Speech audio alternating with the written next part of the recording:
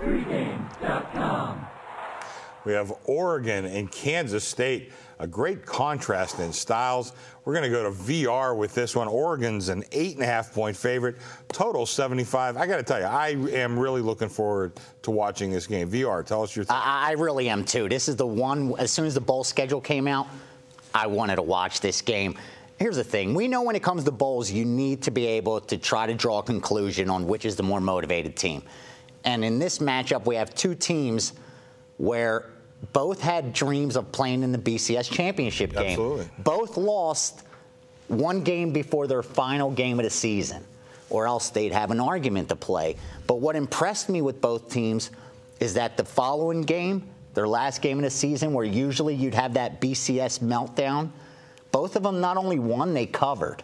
So I think we're going to get two teams that really are okay with playing in this game. I don't think it's going to be any letdown situation for any team. So I see it pretty fair there. Because of that, you got to just trust the number. And I think this number's a little short. I really do. I think Oregon should be laying double digits in this spot because speed kills. Yeah.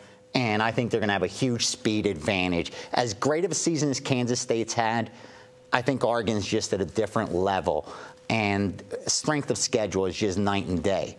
And when you look at this Oregon team, second in points scored, 26th in points allowed against some pretty good ball clubs. And their biggest edge is going to be that running game. This is a team that 6.1 yards per rushing attempt. And I think they're going to have some success being able to run the ball in Kansas State just like they did against USC. And even though Kansas State has a better yards per pass attempt, the advanced metrics, they only average about 15 completions a game. So it's a little misleading just looking at the raw data. To me, it just comes down to who has the better athletes, and I really think Oregon does. And as long as it's a motivated team, which I think that's what we're going to get, this is a number that they could easily cover. I was looking at the under as well. I don't think Kansas State's going to have a lot of success throwing the ball or running the ball against this Oregon defense. We always talk about Oregon, how good they are offensively. When I broke this matchup down, I was more impressed on how good they are defensively. Yeah. Probably Kelly's best defensive team. Exactly, and I think that's going to be the difference maker, that they're going to be able to stop Kansas State, but I don't think Kansas State's going to be able to stop Oregon much. Chuck. I'm going to expand on what you just talked about with the defense, because during the season, this Oregon defense got banged up. In fact, not only their linebackers, but the backup. 7 guys. From the beginning roster.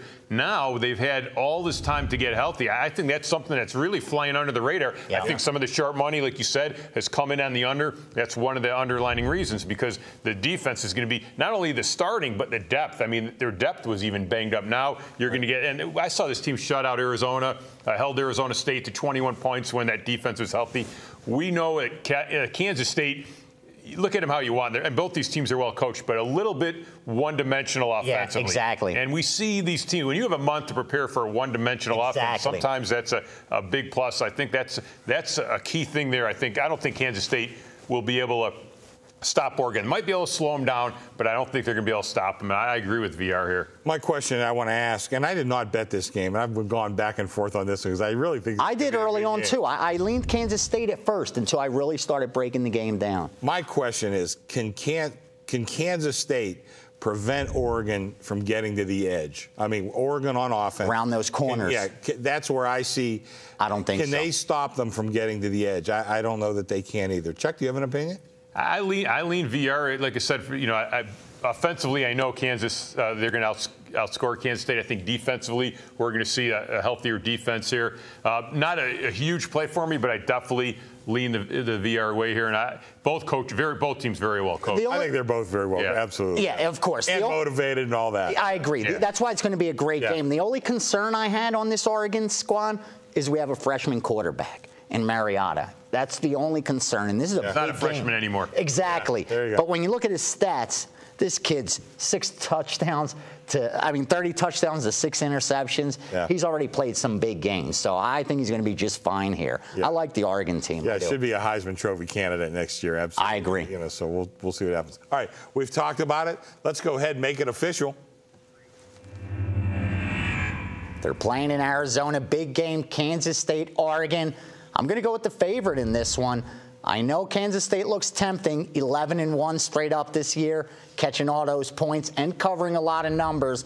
But I think Chuck Edel said it best. When you're one-dimensional and you have one of the best defenses in college football that's a little bit undervalued and finally healthy, with a month to prepare, I think they'll be able to stop Kansas State offensively. And we know what Oregon's offense could do already. So laying less than double digits to me is a steal. Yeah, should be a great game. I'll tell you the truth, I want to watch this game more than I want to watch the Alabama. I agree. I'm with you. This one, I didn't bet the Alabama game either. This one and the next one that you're doing, the Oklahoma-Texas A&M game. Well, that's I'm psyched up for that one. Okay. Me too. Speaking of that, we're going to hear from Chuck Edel in just a minute. So don't forget, you can watch all our videos at pregame.tv. Coming up next, we're going to hear Chuck Edel talk about Oklahoma and Texas A&M. That should be a good Johnny football. Johnny.